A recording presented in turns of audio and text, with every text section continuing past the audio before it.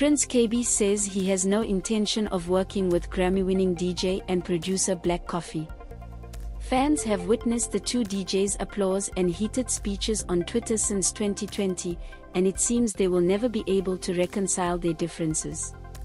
After an interview on Black Coffee's podcast in February, the hit producer Fetch You Life responded a recent episode which he said social media strife started because Prince Kaybee felt he had succeeded his career and was full of himself. Black Coffee doesn't know me personally as a person before I came to the shows on Twitter. He made a comment about my personality that he didn't know about, to represent my character. It was kind of wacky and I don't think it's worth responding to, he said. When asked if would consider working with Black Coffee, Prince said that while he acknowledged advancements the DJ had made in his career, preferred not to associate himself with her.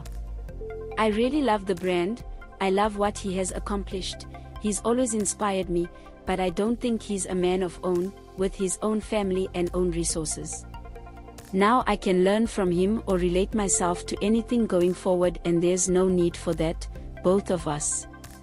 We can coexist in our own different fields.